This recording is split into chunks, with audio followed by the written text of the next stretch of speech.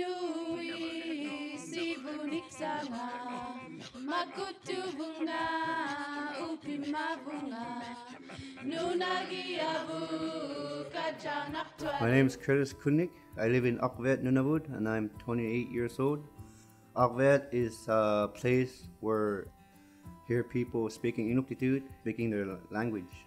When I first got involved with the project naming with Beth Greenhorn, she asked me to bring some photos back home to show it to my grandparents and see if she could also get more names out of those photos. Hey,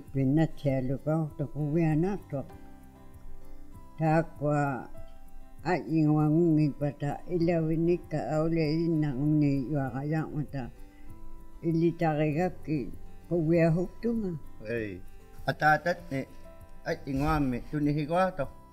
Tano na atate. Kam pitaya. Hey.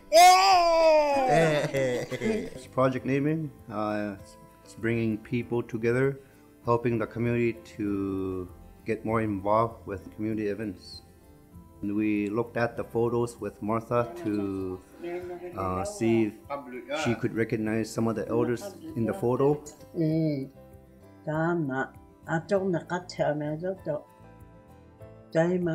Government Hibujapan, Nung Miato, the Damata, Nakabit. They couldn't have been it in the Daniel Yamang. He could over there.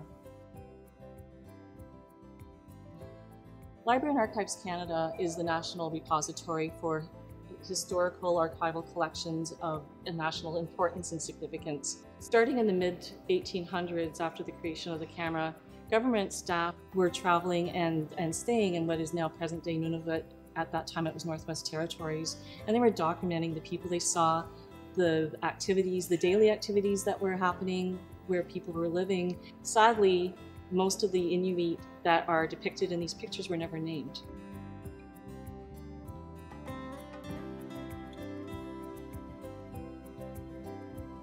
My name is Peter, with this Inuit way of pronouncing Peter Etnik. I was born on the land in the igloo, and I lived in the igloo for the first 11 years of my life, until I was taken by the church and the Canadian government to go to residential school in 1958. During the early part of 2000, I wrote a letter to Jack Anagwa, who was a minister of culture, language, elders, and youth. I said, I'm extremely tired of Southern writers, photographers, and only identifying Inuit as cross-eyed Jack or unidentified Eskimo. I said, we need to start looking at naming people in the photographs, because as Inuit, we have names too. Collaboration with citizens was and is the only way for project naming to succeed.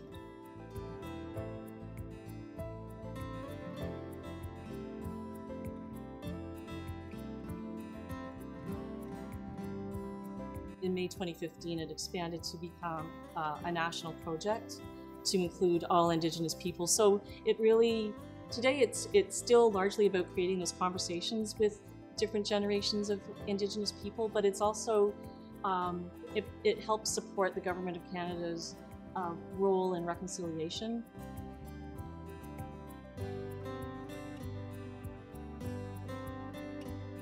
The other important part was to share these photographic records that have been stored in the vaults for decades and give access back to the communities so that they could have this information about this past through their elders, and being able to learn about Indigenous peoples, I think, is just going to make us a richer country and better for it.